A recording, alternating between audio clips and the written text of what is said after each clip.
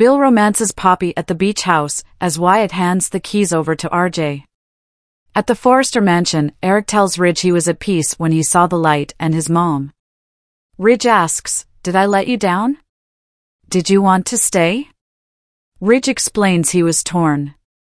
He knew what Thorne and the others wanted, he knew what Eric wanted, and he didn't want to say goodbye to him. Eric replies, "It's okay, son.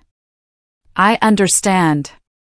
At Il Giardino, Bill admits he was surprised that Poppy took him up on his challenge to dance in the restaurant. She thinks he should try being more impetuous, and he teases that if he danced they'd have to clear the place out.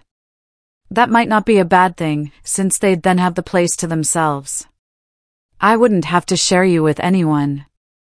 They go over the magical night they shared, and Bill says he wants to be alone with her. They can dance, or whatever, all night long. Luna walks into the design office as RJ's changing. She admires his physique, smiles, pops a mint, and then joins him. She tells him he really needs to get a place of his own. RJ says his grandfather is coming home today. His dad is helping him settle in, which is what he'll be doing soon. He found a beach house near Steffi's place and moves in today. Luna asks how it happened so quickly. RJ teases, "Let's just say I was motivated." Every time he sees her and kisses her, he just gets more determined. Suddenly, Wyatt walks in. He guesses, this must be the girlfriend. RJ introduces Luna to Wyatt and explains he owns the beach house.